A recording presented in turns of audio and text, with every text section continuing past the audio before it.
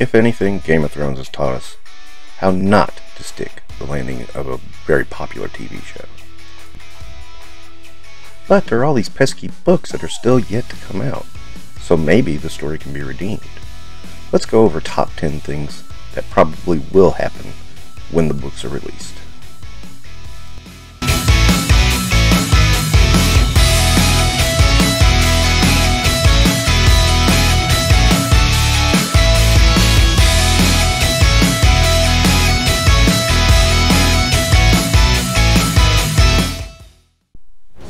Now, I, like most fans, were very disappointed in the ending of Game of Thrones.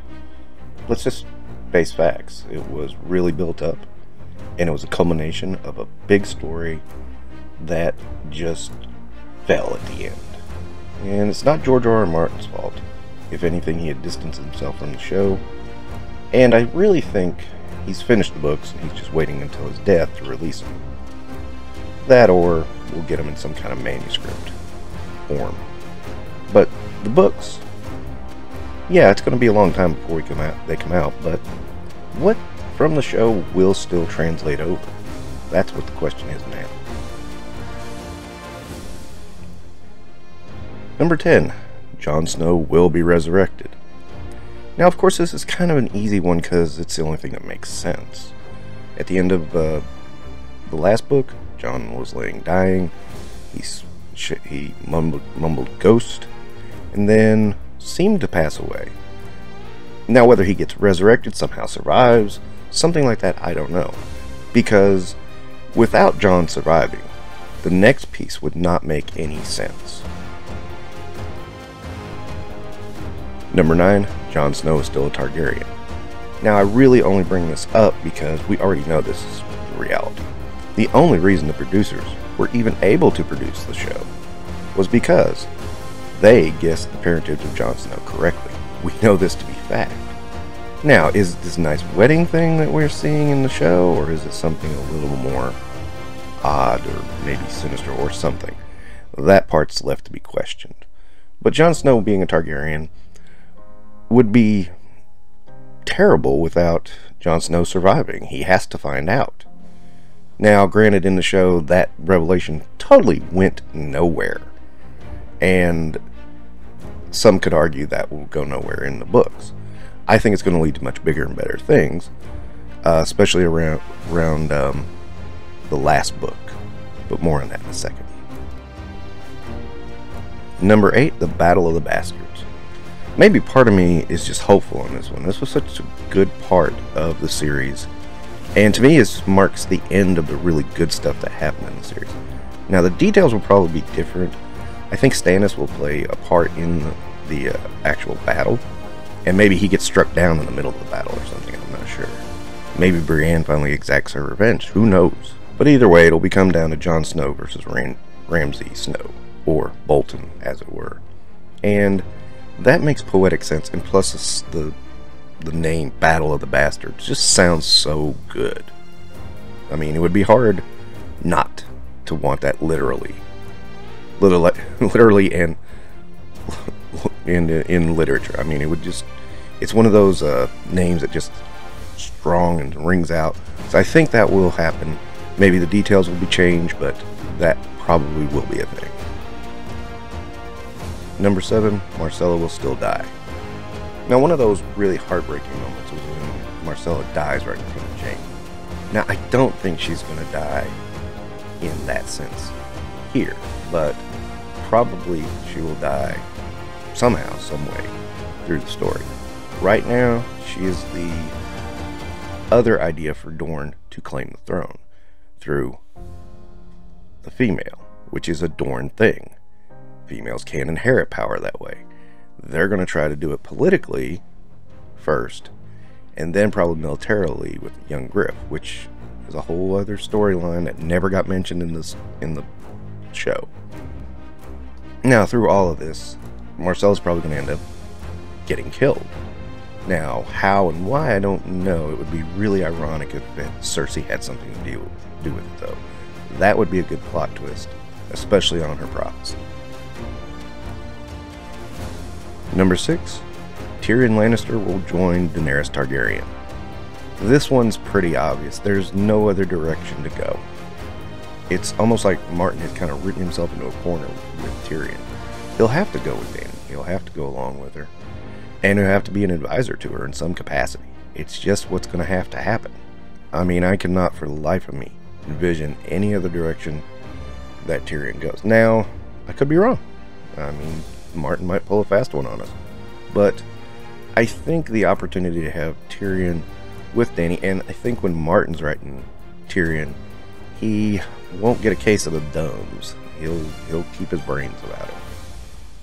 Number 5. Theon will die defending Bran. This really seems like the best way to end Theon's arc, to me. He tried to claim he killed Bran early on, of course. And him defending Bran really brought the character full circle. And I thought it was a good way. Now, I don't think it'll be against the others, aka the White Walkers.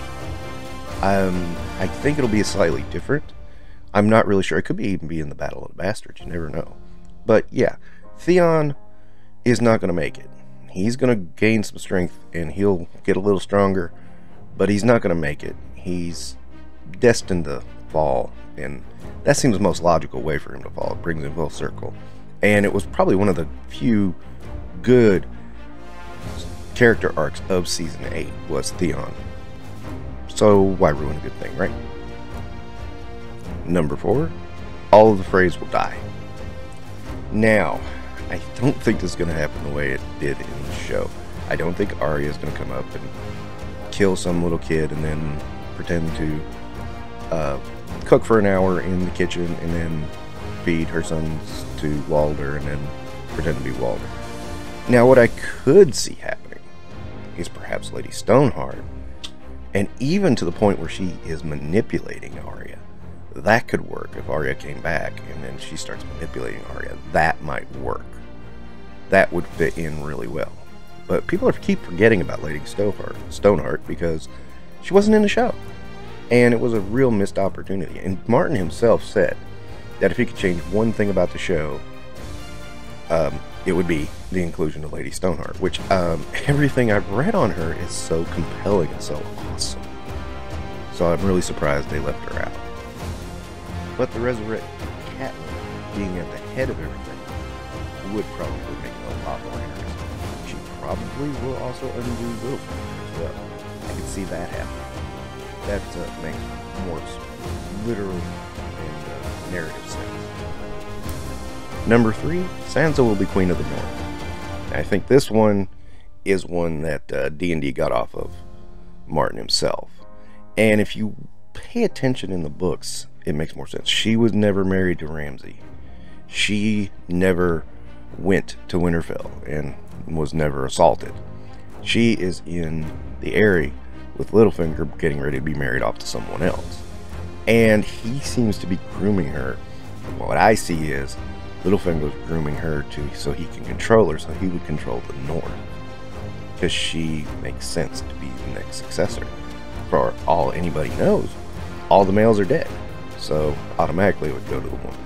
And in the North, a woman inheriting is not as big a deal. In addition to that, if you take a look, really Sansa's the only one who would be able to be the ruler of Winterfell. We don't know what's going to happen to Rickon in the book, but we can guess. Bran I'll cover in a second. Arya herself probably will run off. Jon, he's technically a Targaryen. He's not really a Stark, and he's going to find that out, I'm pretty sure. So, really, there's no one left to rule the North. And in a way, it gets Sansa everything she ever wanted. Which is kind of cool, but kind of tragic at the same time. Now, I do think she'll play a small part in Littlefinger's undoing, not as big a part as she played in the show. I don't think she's going to separate the North from the Seven Kingdoms. I could be wrong on that. That would be an interesting take, though. It would be interesting to see how that turns out. Number 2, at the end of the story, Bran Stark will sit on the throne because we already know from the outline, at the end, Bran Stark sits on the throne. That's kind of a gimme. Now, I'm sure it's going to be in a much more interesting way rather than he sort of gets the participation trophy. I don't know if he's going to be without his emotions the way he was in the show. That's a hard one to call. There are still a lot of question marks with the Three-Eyed Raven, what's going on with him, noting that he too is a Targaryen, and what exactly is going on with Bran himself. It's very odd, very strange, and very weird. We know what happens to Hodor, and knowing that kind of helps out too, because something serious is going to happen up there in the north, and we're going to see it, and it's going to be weird. Still, I think Martin's going to make it far more interesting than the television show ever thought of being. And of course, number one, Daenerys Targaryen will destroy King's Landing. This one's probably going to stick in the craw some people who thought this was a ridiculous twist. However, if you read the books, you see some signs. For example, D&D only used Quaithe in 2 scenes, and she only once directly addressed Daenerys. In the book, she's appearing all over the place to the point I'm wondering if she might be a loose nation. It's really strange, really weird, and calls into question a whole lot of things. In addition to that, her mental state in the end of the last book didn't seem too well, and you gotta wonder what was going to happen next. She probably has more hints of something's going on, someone is manipulating her than anybody else in the story. And I don't think people have caught it yet. You go back and reread it and catch little bits and pieces. But in the readers of the book, I don't think a lot of them have caught on that something is influencing Daenerys and making her go in directions. Now, what exactly is it and what are the motivations is really hard to say. But at the same time, it could also be multiple entities trying to influence her, whether it be the Red Priestess, whether it be a previous Targaryen who's the Three-Eyed Raven, whether it be perhaps something else like Quaithe. It's hard to say, but all of this is going to come together and will lead to Daenerys' madness, and her madness will make sense in that context. It might be centered around the death of Missandei. She might die the exact same way. And keeping in mind too, in the books, she's only about 10 or 11 years old, so it's not the same thing. It's not losing your best friend, it's losing almost a child. And after what Daenerys has been through, that could work. I could see Daenerys attacking the city, Cersei executes Missandei, and then Daenerys just loses it completely and totally just blows up, and maybe the guards are using the civilians as human shields and just says, to hell with it, let's bring them all down, and boom, and then everyone is in shock at what she has done. And that is when people realize she's crazy. Because if you really think about the act itself, it wasn't that insane. The jarringness and the lack of build towards it was what was the problem. It kind of just came out of left field and for no reason.